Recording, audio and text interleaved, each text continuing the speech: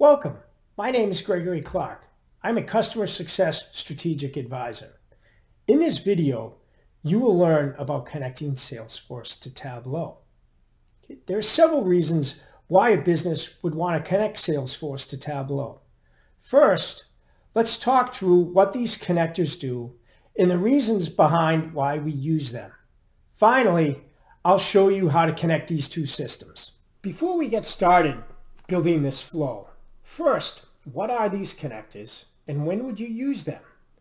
A connector is a piece of software that provides communication to a system.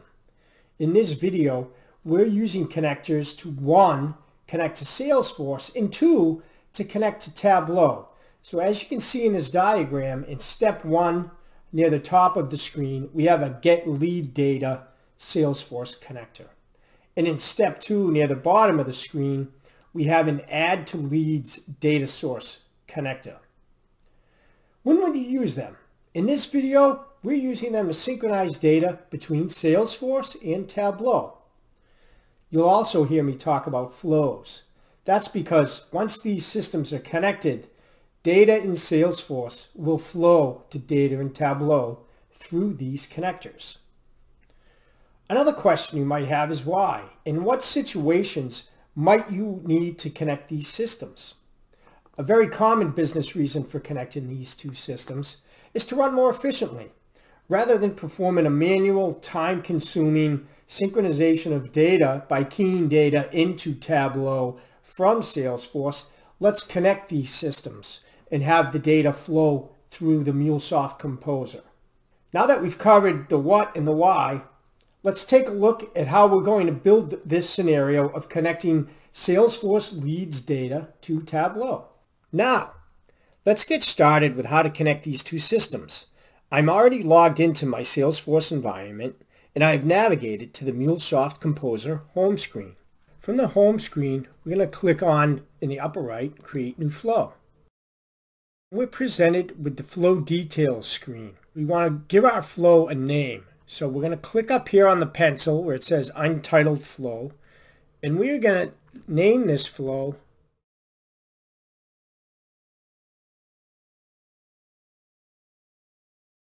and we're going to save it. You're going to add a connection. So I'm going to click on Add New Connection. I'm going to select Salesforce because we want to connect to Salesforce. So my connection name, I'm going to name it my Salesforce org. You can give it any name you like. And I'm going to click on Connect. And you can see from here, now I'm being prompted to log into my Salesforce instance from which I want to extract the leads data from. So I'm going to go ahead and sign in. The MuleSoft platform needs to be able to be allowed access to perform this. So we're going to click on Allow. And I'm given to my first trigger. To instantiate a flow, first thing you have to do is provide it the trigger step.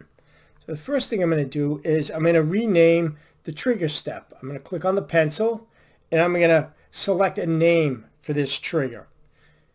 In this trigger, I'm going to call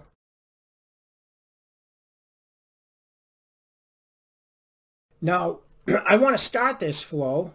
When I select this box, I want to start this flow every time I create a new record, a new sales lead.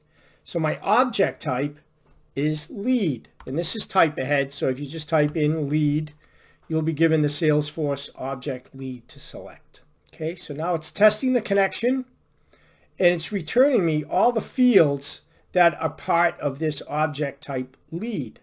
So what I want to do is I need to select the fields that I want to extract from Salesforce as part of this flow and populate over in Tableau. So I'm going to click on Select Fields, and there are 8 fields I want to select for this video training. I want to select company, country, email, and I'm going to scroll down, industry, first name, last name, lead source.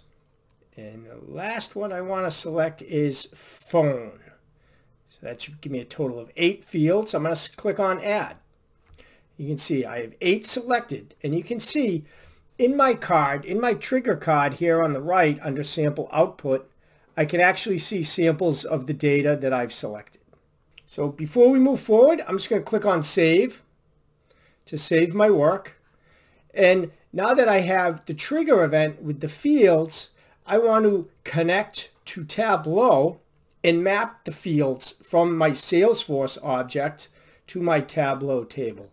So to do this next step, I'm just going to click on the plus sign to add a step. And in this case, I want to add a new connection. I'm going to click on Add New Connection, and I'm going to select Tableau. Now, I have to give it a connection name. You can give it any name you want. So I'm going to name this Tableau Leads Data. And I have to provide it a server URL. So the server URL I'm providing is to my online Tableau instance. The further connection information that's required is a personal access token. This is an access token that you create within your Tableau online instance. I already have one created. Mine is my GC MuleSoft Composer token. And I'm going to paste in my personal access secret, which is tied to that token. The site is also part of your Tableau URL instance.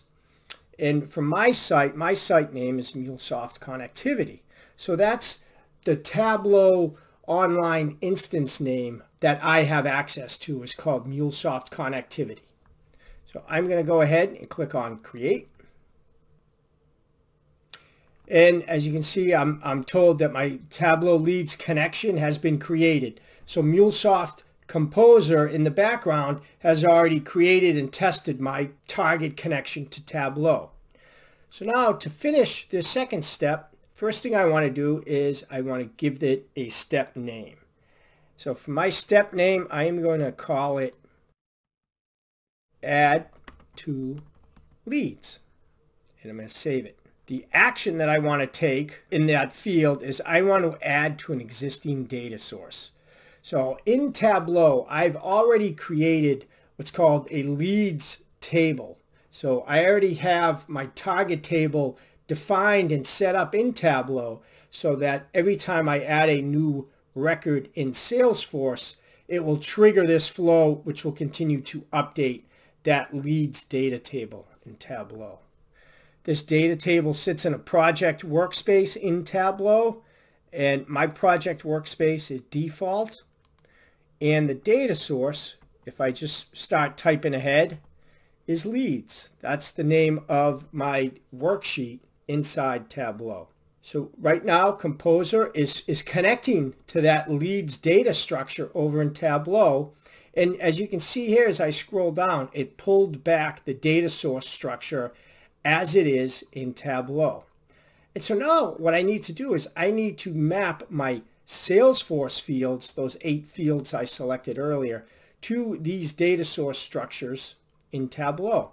And you do that just by clicking in each of these boxes, as I'll do here. So lead source, you can see I'm prompted with all my sales lead data that I selected in step 1 above. So I want to map lead source to lead source, phone to phone, country, first name, email to email, industry to industry, last name to last name, and finally company to company. And once I'm done, I'm going to click on Save. And as you can see here in my window, it says it's saved just now. So now I am ready to test this flow. And the way that I'll test this is I need to click on the test button here. And you can see it's saving the flow. It's waiting for the test to start. Now when the test starts, you're going to see I'm going to have 5 minutes in which to run this test. It's waiting for a trigger event. So what that means is now I need to log into my Salesforce environment, which I'm logged into right here. And I am going to create a new lead. So within this Salesforce environment, I am in my leads application. You can see all my open leads. And I'm just going to select new. And from here in new, I'm just going to fill out that it's a new lead status. My first name is going to be James. My last name is going to be Smith. Let's give it a phone number. Let's provide an email. Let's provide my company. In this case, I'll call my company Salesforce. We'll scroll down. We need a country. So the country I will provide is United States. My lead source, we'll make that the web. And for an industry, let's choose communications. So that is all the fields that I'm required to fill out to create a new lead. I'm going to click on Save. And as you can see, I successfully created the lead, James Smith. So now, with that lead successfully created, if I switch windows and come back to my Composer window, so we'll come back here to my Composer window, and I'll scroll up. And as you can see, next to my test output, everything is moving. When this event finishes, we should see green check marks here.